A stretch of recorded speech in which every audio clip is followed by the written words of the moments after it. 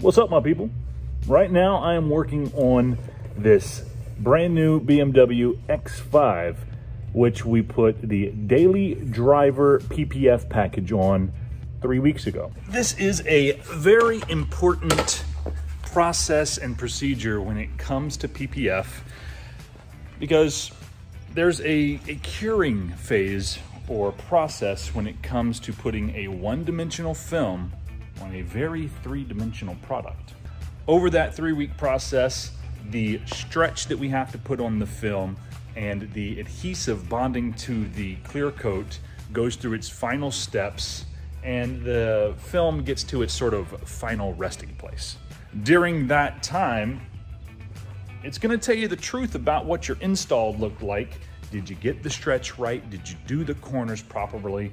Did you get too much tension on edges and corners and things like that that make it start to peel up? Doing this mandatory 3-week follow-up gives us a lot of data. It tells us, did we do right? Did we use the proper techniques? And if we didn't, the film's gonna tell us we can note these things and fix the issues down the road.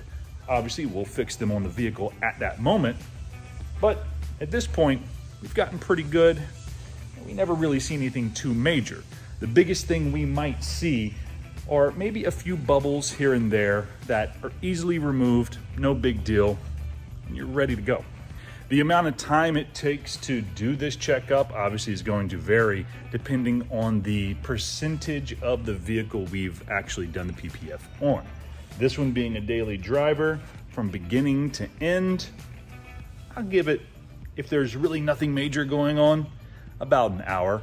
If we have a few things we need to fix, well, I guess that depends on how bad we screwed up.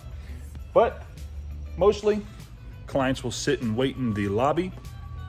We'll get it done, and then it's smooth sailing off into their day. Trendsetter, whoa, league of my own, it don't get better. No, read what I wrote, I'm a bestseller. Yeah, reach for my goals, hit it dead center, hit it dead center.